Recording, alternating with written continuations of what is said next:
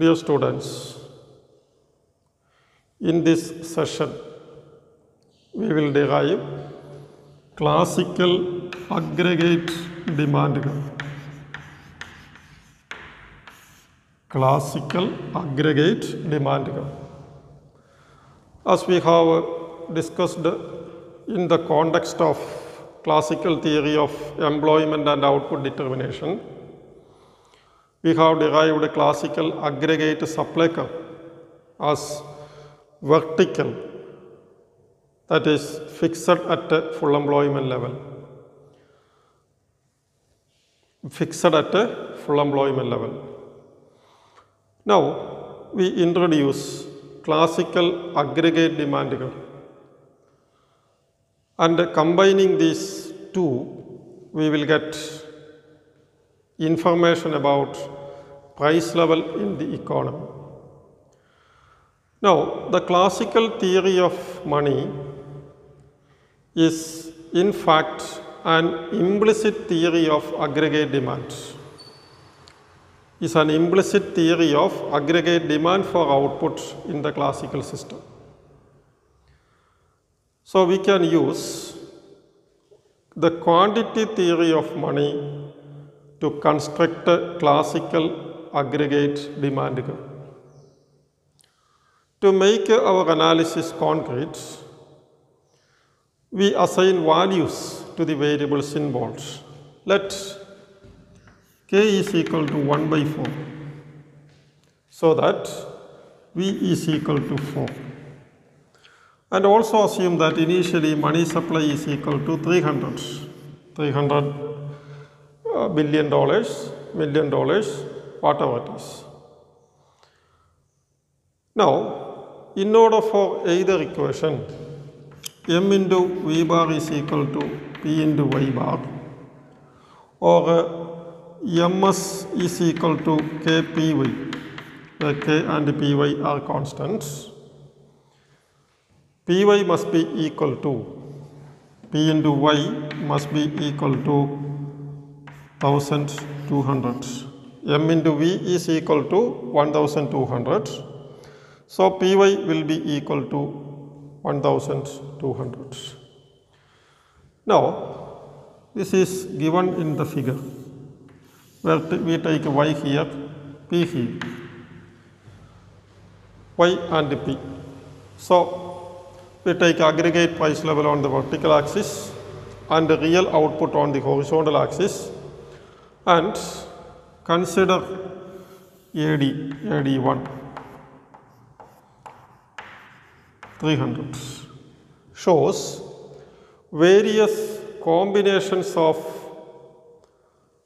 P and Y where Py is equal to 1200.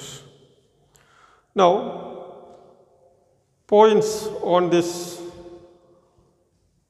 AD1 may be a high P, a low Y, a low P or high Y, etc. Anyway, the point is this along this AD1, P into Y is always equal to 1200. For example, it may be a combination of 300 into 4 or 600 into 2, whatever, 300 into 4 into 300 or 2 into 600, like that. Now, suppose that money supply increases to 400. For either this or this equation to be satisfied, Py must be equal to 1600. This is shown by another aggregate demand schedule, AD2, with 400 combinations, with the different combinations of P and Y. Different combinations of P and Y. So, as you can see, if there is an increase in the supply of money, aggregate demand curve will shift towards the right. One aggregate demand curve is drawn for a particular level of money supply. As money supply increases, aggregate demand curve shifts upwards, shifts towards the right. So for a given money supply, we trace out a downward sloping aggregate demand curve, and this downward sloping aggregate demand curve can be combined with the vertical aggregate supply curve to explain price determination in the classical model. We have aggregate supply here. For a given money stock, aggregate demand for M money supply is equal to M1. P is P1. If money supply increases, AD, M2 price is P2. If money supply again increases, AD, M3 price is P3, like this. And aggregate supply is fixed at a full employment level, as we have derived earlier from the supply side. Combined with this, we introduce various aggregate demand curves associated with the different values of the money supply. And you will see that if money supply increases, aggregate demand curve shift towards the right, and you can see that only prices will increase, output will remain constant. Now, a classical theory of aggregate demand is an implicit theory. The theory is not explicit in the sense that it focuses on components of aggregate demand and explain the factors determine it. It is not explicit because it will not explain the factors or the components of aggregate demand.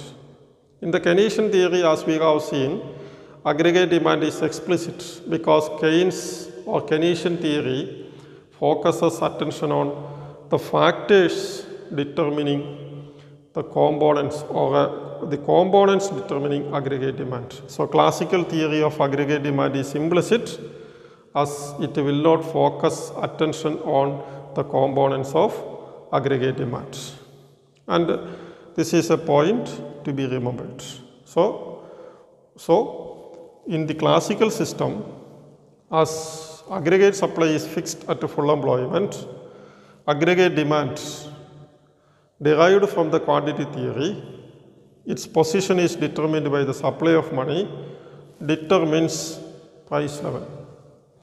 While discussing the classical theory of income and output determination, we have seen that if there is a change in the price level, the level of employment of labor will not be affected. It will remain constant. As such, output will also remain constant. The only thing that increases is P1, 2P1, 3P1, etc. So P2 is 2P1, P3 is 2P2, 3P1, like that. So this is the classical system of employment and output determination on the one hand and price level on the other hand. In the subsequent classes, we will explain the role of interest rate in the classical model to ensure that aggregate supply is always equal to aggregate demand.